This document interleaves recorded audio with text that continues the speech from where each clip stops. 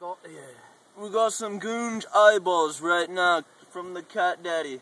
As you can see, he's eyeballless. Anyways, I'm gonna eat these suckers. And they ain't gonna be too tasty. But I'm Bill Grills, and I do what I gotta do to survive. Bill Grills does what the others will not. So, here it goes. I get the nasty one first. A lot of protein in those, I think. You could survive off these eyeballs for at least 6 hours, I'd say, without any food or water. It's getting stuck in my bloody teeth. How do you feel about this, Mr. Fish?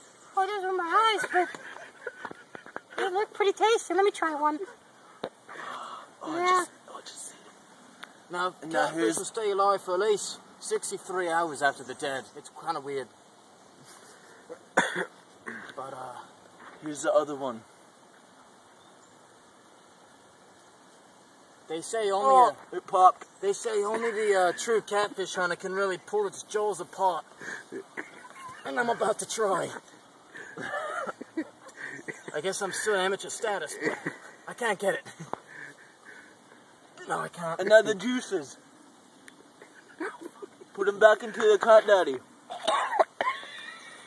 They love it.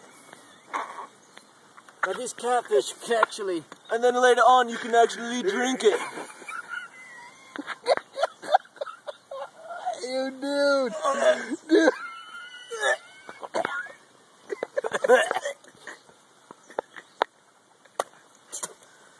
It's fucking disgusting. Would you like to try? I'm gonna puke, dude. Would you like to try some sex?